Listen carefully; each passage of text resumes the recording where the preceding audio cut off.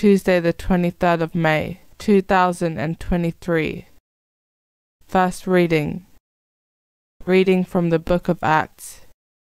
From Maltus Paul sent for the elders of the church of Ephesus. When they arrived, he addressed these words to them. You know what my way of life has been ever since the first day I set foot among you in Asia, how I have served the Lord in all humility, with all the sorrows and trials that came to me through the plots of the Jews. I have not hesitated to do anything that would be helpful to you. I have preached to you and instructed you both in public and in your homes, urging both Jews and Greeks to turn to God and to believe in our Lord Jesus. And now you see me a prisoner already in spirit. I am on my way to Jerusalem, but have no idea what will happen to me there, except that the Holy Spirit, in town after town, has made it clear enough that imprisonment and persecution await me. But life to me is not a thing to waste words on, provided that when I finish my race I have carried out the mission the Lord Jesus gave me, and that was to bear witness to the good news of God's grace. I now feel sure that none of you among whom I have gone about proclaiming the kingdom will ever see my face again,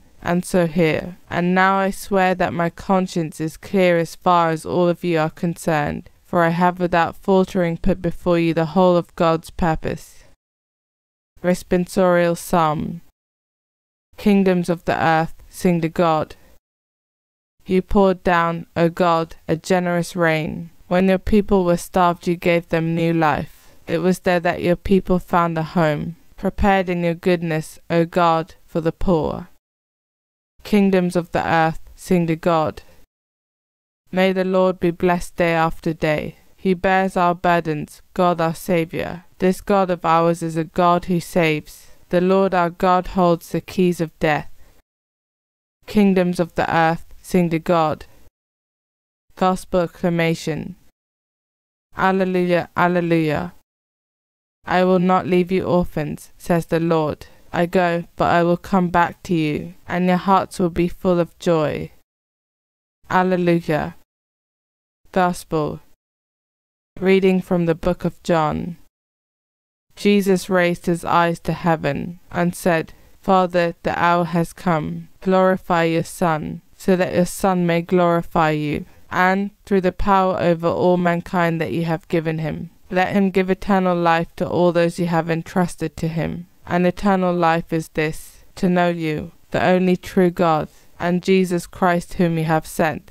I have glorified you on earth, and finished the work that you gave me to do. Now, Father, it is time for you to glorify me, with that glory I had with you, before ever the world was. I have made your name known to the men you took from the world to give me. They were yours, and you gave them to me, and they have kept your word. Now at last they know that all you have given me comes indeed from you, for I have given them the teaching you gave to me, and they have truly accepted this, that I came from you, and have believed that it was you who sent me. I pray for them. I am not praying for the world, but for those you have given me, because they belong to you. All I have is yours, and all you have is mine, and in them I am glorified. I am not in the world any longer, but they are in the world, and I am coming to you.